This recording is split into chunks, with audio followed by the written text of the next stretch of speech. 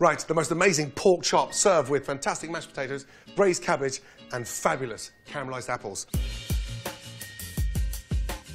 First off, the pork chop. Whenever you cook pork, make sure you take it out of the fridge for at least 5 minutes before you cook it. It gets up to room temperature and then it stops the pork from being dry. The most amazing thing about pork is that it needs to be seasoned twice. Once before you cook it and second as you're cooking it. Nicely season it, salt, pepper, both sides.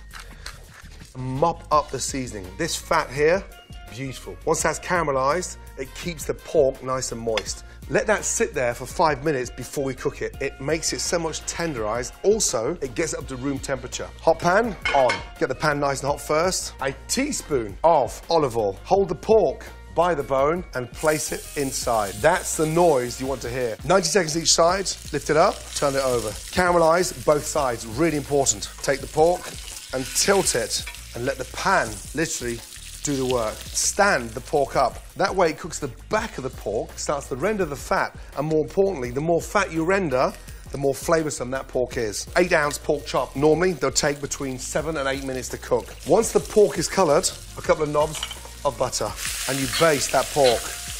And that butter's giving the pork a really nice nut brown flavour now. By basting the pork, you're adding more texture, and more importantly, you're stopping it from going dry. After 3 minutes, turn it over and do the same to this side. You take it out, you let it rest. Now that's not cooked, but as it rests there, it'll continue cooking. Drain out the pan, teaspoon of oil, some minced garlic, chopped shallots, and this is where we start to make the most amazing sauce. Caramelise the garlic and the shallots, deglaze the pan. Basically, it's going to wash the bottom of that pan and give that amazing flavour to your sauce. Once you start to see the colour of those shallots and garlic changing, calvados in, tilt the pan, and singe your eyebrows. Reduce that alcohol. Really important to burn that off. And now look at the colour. Once you reduce the alcohol, from there, you take a touch of chicken stock. Reduce all that calvados down, and this is where the sauce starts to go up a level. Bring that up to the boil. Cook it out for 2 minutes, let it reduce.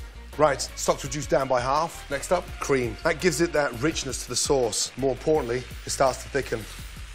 Bring that up to the boil. And what we're looking for is like a cafe au lait colour. Teaspoon Dijon mustard and a teaspoon of grain mustard.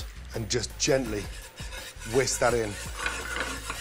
Now look at that, the most amazing, stunning mustard sauce. Lift up the pork goes back in.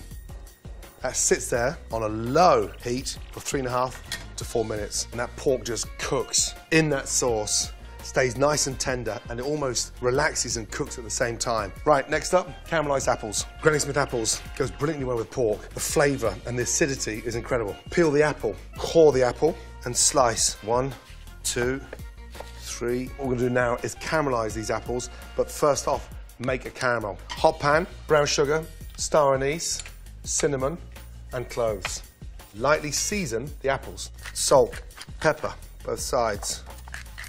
Once we've seasoned them, I'm going to make the caramel. A tablespoon of brown sugar. The exciting thing about making a caramel is you never stir it. If you stir a caramel, it will start to crystallise. Hot pan, get the caramel melting. Once it starts to change colour, we're going to add the butter, then add our apples. Okay, apples in.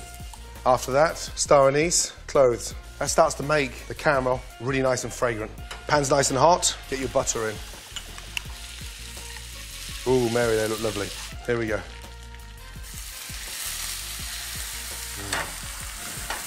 Whee! Now, once you've formed that caramel, touch of butter in there and almost let the apples stew. So it's that kind of fragrant, spicy, sort of caramelised apple with acidity that lifts the flavour of that pork.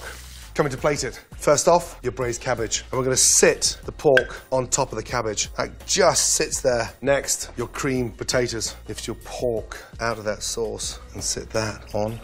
And then just spoon your mustard sauce on top. Lift those caramelised apples and then use that beautiful garnish. Take some of that amazing caramel and just glaze. And there we have the most amazing caramelised pork chop, braised cabbage, creamed potatoes, apples, done.